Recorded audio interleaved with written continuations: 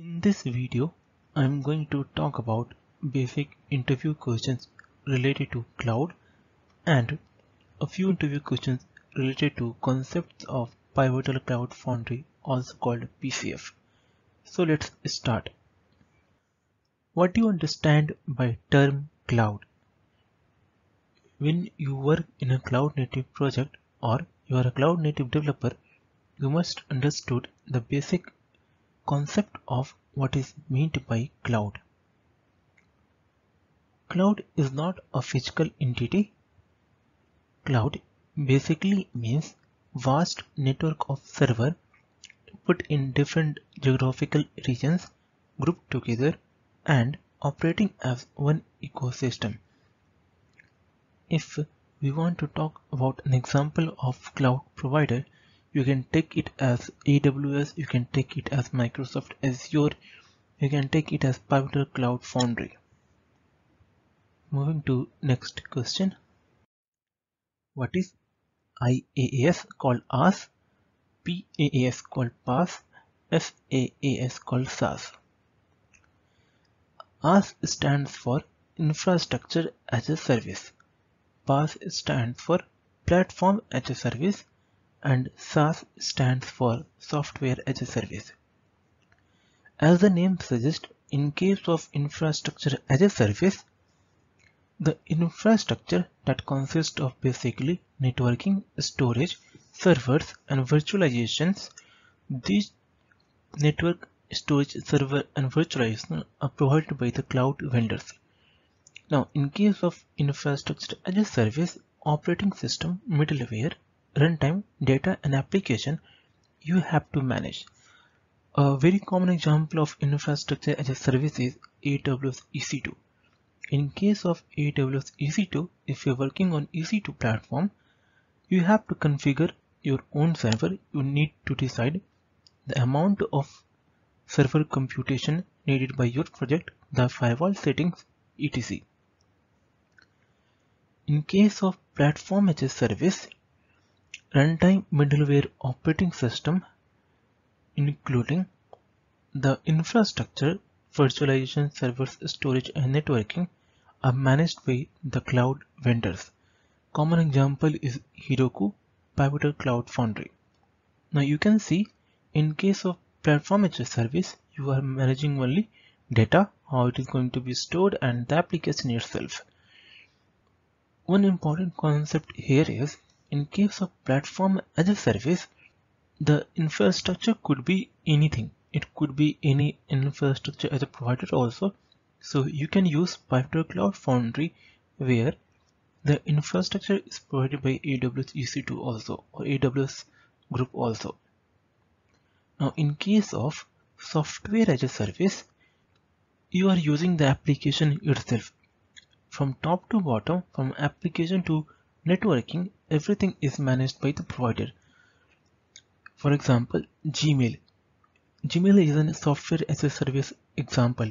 If you use Gmail, you have to create an account, but how the application is managed, where your data is stored, on which server Gmail application is running, you need not to worry about.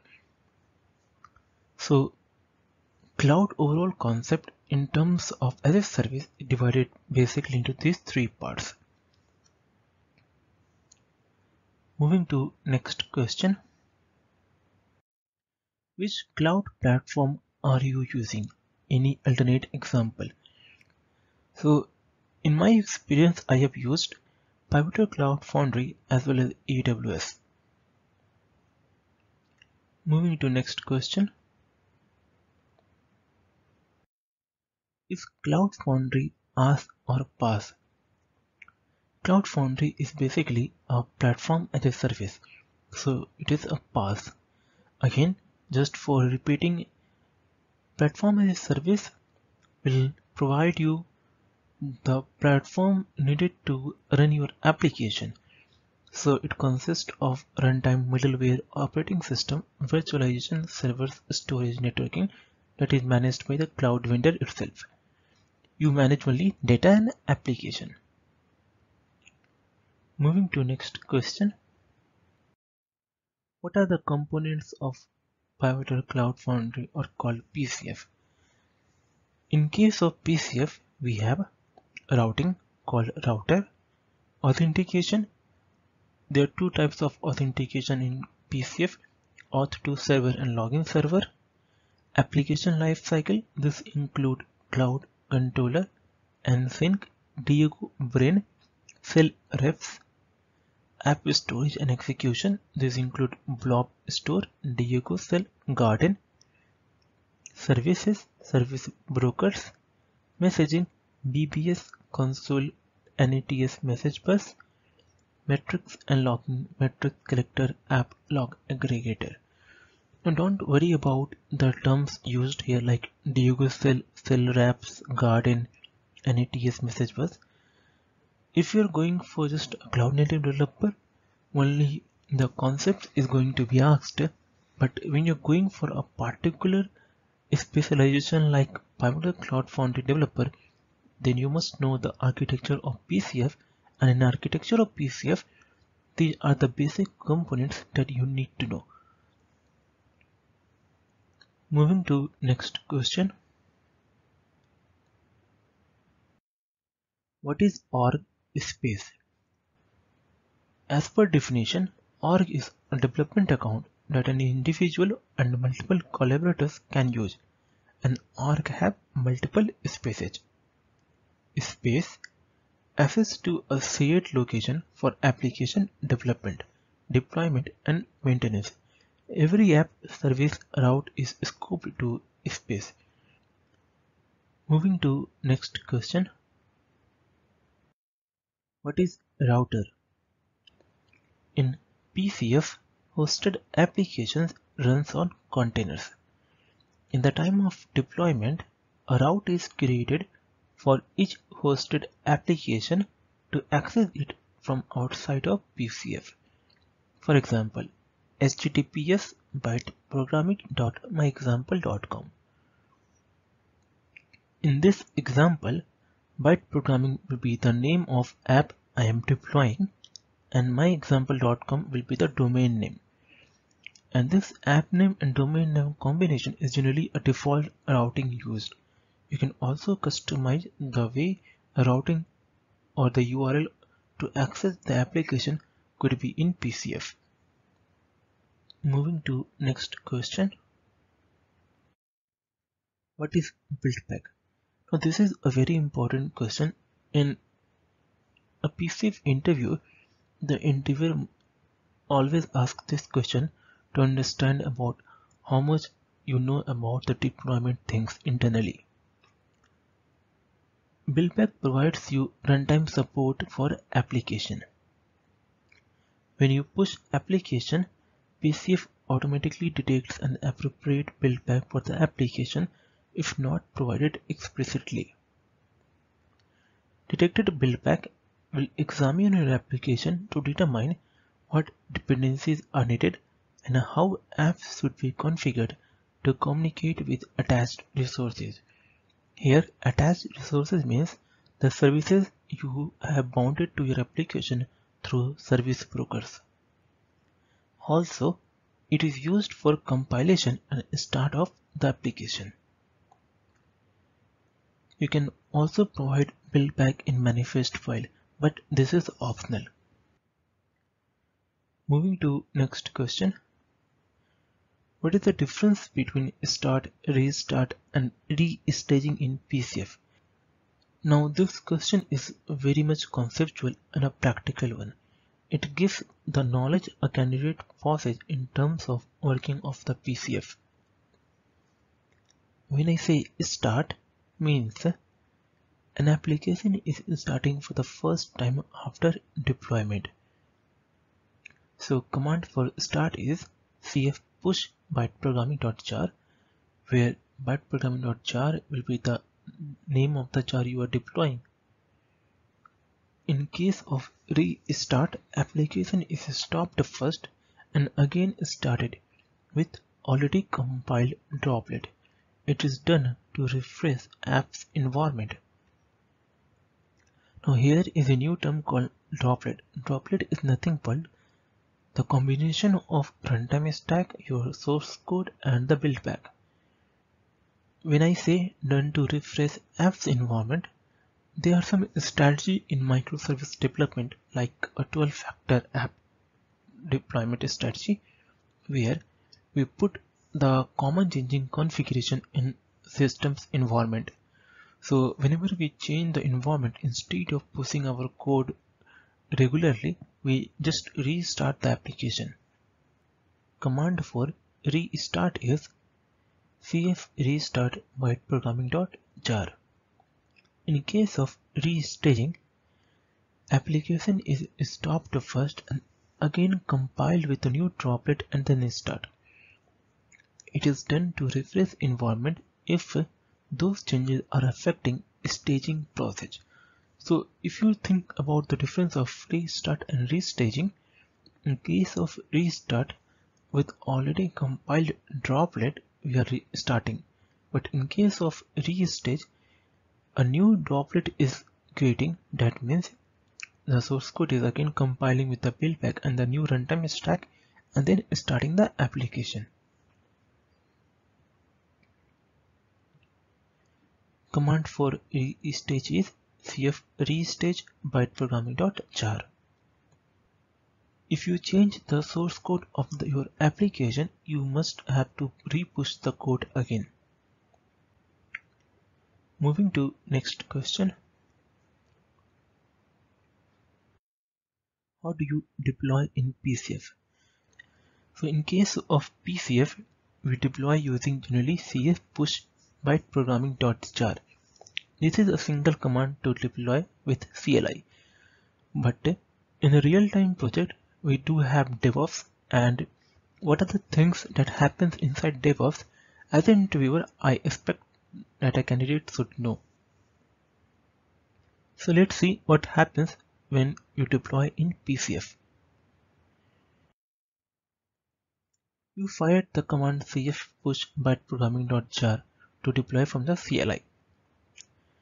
Now, in case of DevOps, first, when you click the button in Jenkins, your CI is run, and once your jar is compiled, your deployment process starts. So first thing is read of manifest file happens. The manifest file is generally present inside your jar, and it should be in the directory of your application.